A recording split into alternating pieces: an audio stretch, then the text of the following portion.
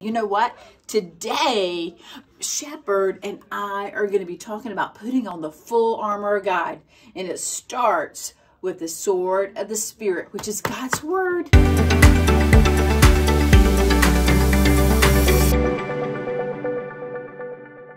Are you excited about putting on the armor of God? Yeah. I got it right over here. Well, first, the Bible says that we put on the belt of truth. And black.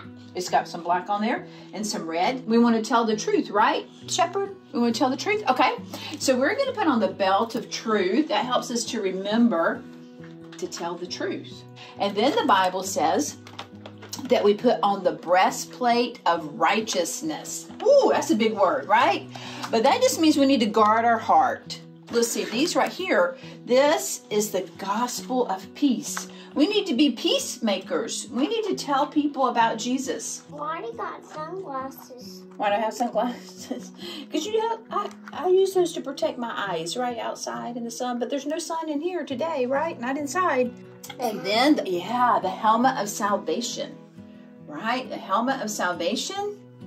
And then you have the shield of faith, right? Because we know that God is going to protect us and we have faith. And then the Bible says, and the sword of the Spirit, which is the Bible. And that is how we put on the armor of God.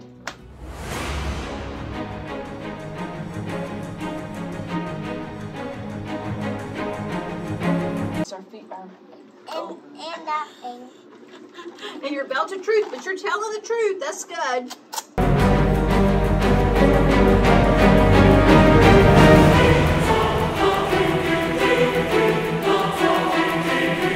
You look great, Shep. I love it, man. Suit it up. Suit it up. What do I do next? What would you like to do? You like to slice him? Well, you go right in there and slice him.